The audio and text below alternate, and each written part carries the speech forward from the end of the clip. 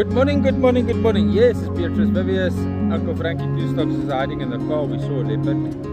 And Pardet.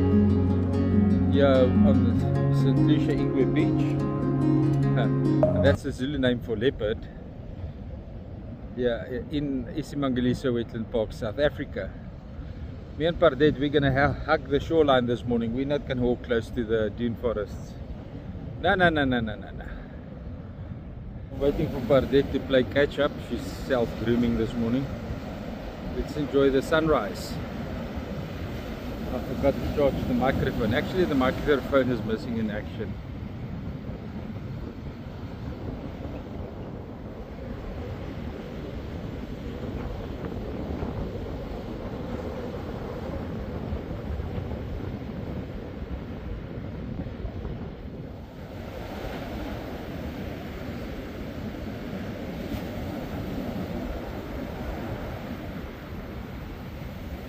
Up and down the beach, the watercolors is beautiful.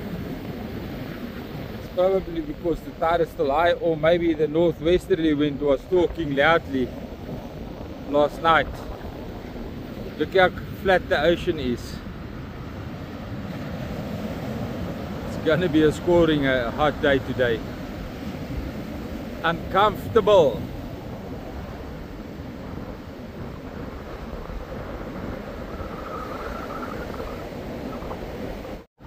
Looking towards Mapelon Bay, it's just an awesome sight.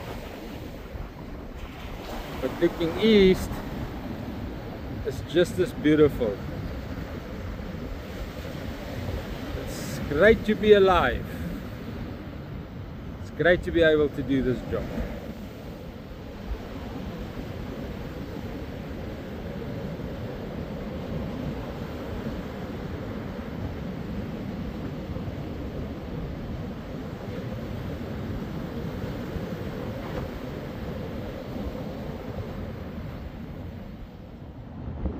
We arrived at the launch site. It's beautiful, yeah? Everything is beautiful. If I open every clip with it's beautiful, then it becomes very boring. It's so pretty. That's the history now.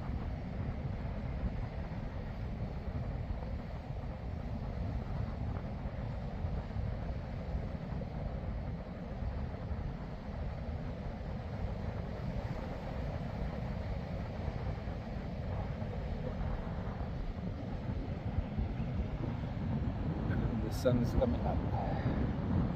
There we've got the sun rising from behind the house of Poseidon.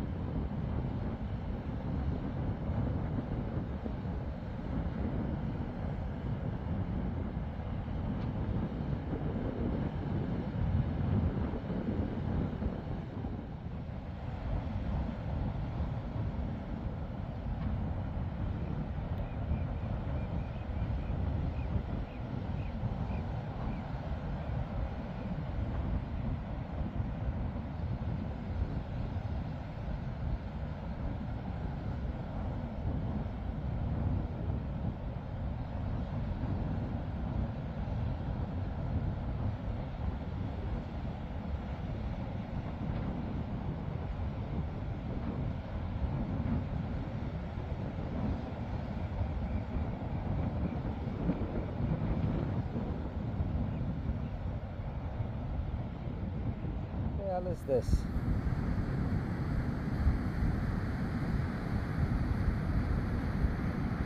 Very peculiar beetle on my leg, battling through my hair, waving in the wind.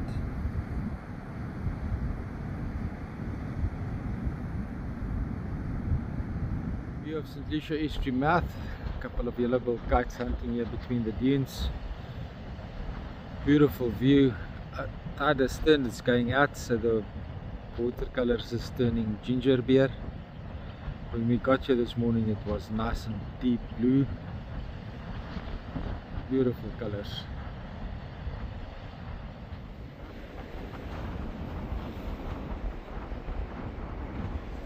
Beautiful estuary. This morning outgoing tide very narrow there where it's going out, but that just means its scours are deep. The northwesterly wind made it pivot to the east drastically and dramatically.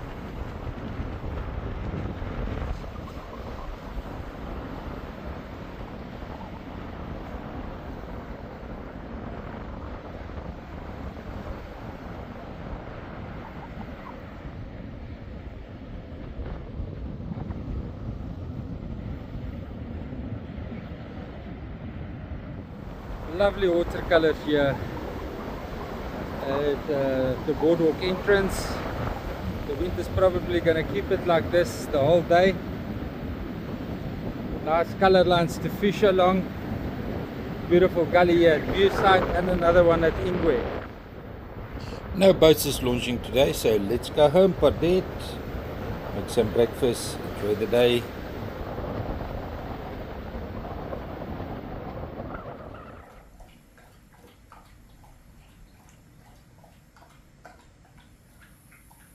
She's got clean borehole water. I just put it in the bucket for her.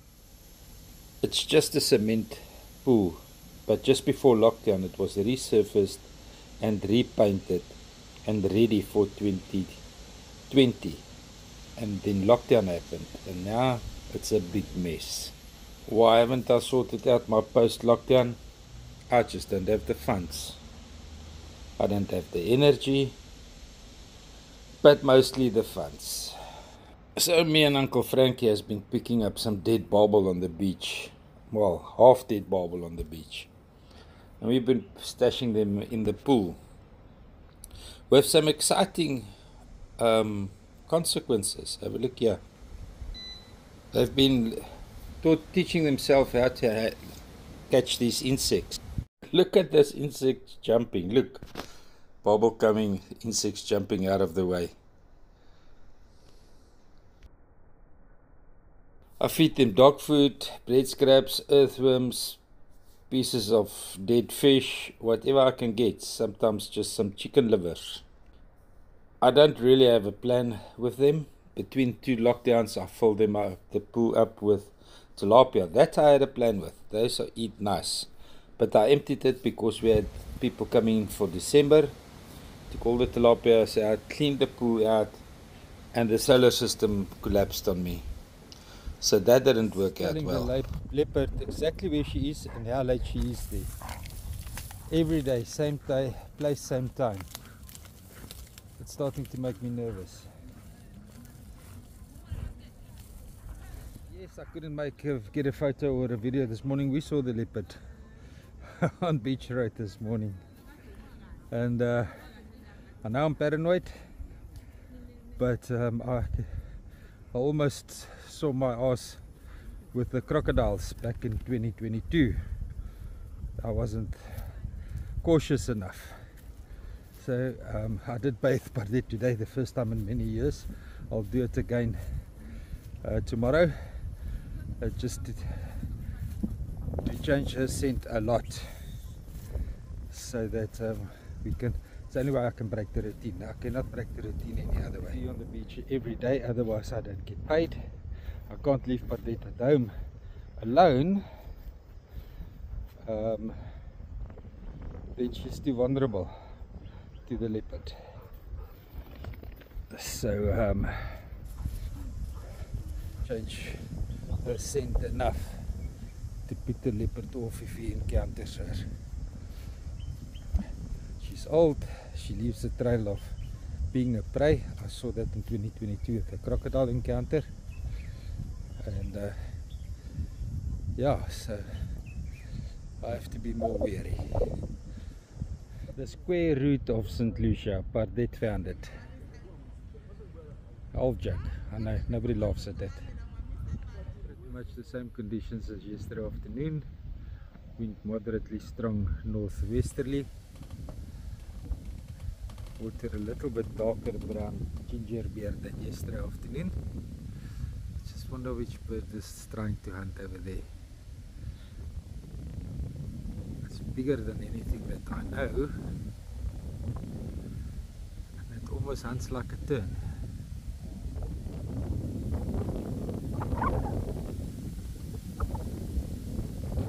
Doesn't fly like it. Yes. I should have zoomed in. I knew it was going to. I missed it.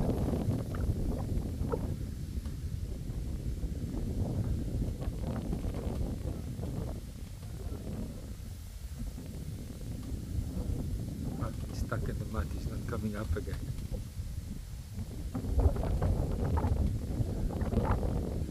He went for a nosedive. But he gone up that way. He's out of reach now.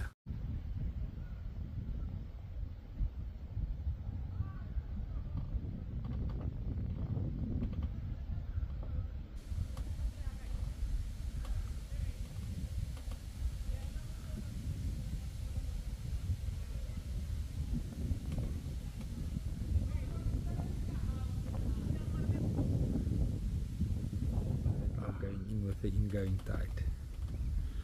That's on the main camera, and it's going quite fast, eh? It's faster. As you can see, there's tide going north, and that tide going north, whether it's definitely a tidal surge, tidal push from high tide. But whether it comes delayed and comes through the back channel from the Mvlozi River, or comes in front of the public slipway, that is debatable. Because we are going towards low tide, 11 o'clock. Okay. It was high tide at 16:15, so that, and the tide is still coming in here at Sunset Jetty, but it's also going out here at Sunset Jetty. So I will drop a Google Earth in here to show you. I did apply to make that the videos more interesting through Google Earth Studio, but they will only look at it on Tuesday or Wednesday and say whether they approved me or not. The tide should have been going out now for an hour already, and there's still blocks coming upstream. This is very interesting. This system never ceases to amaze me.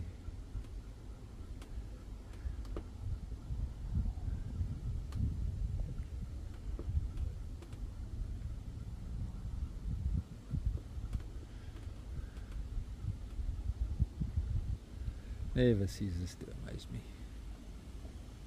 Go lock go! Go lock go!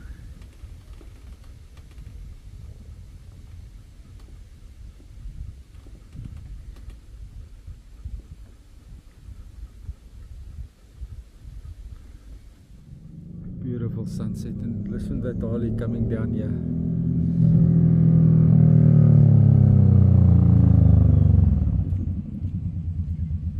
Okay, that's Fanas returning for the evening. Beautiful, beautiful sunset here at Sunset Jetty.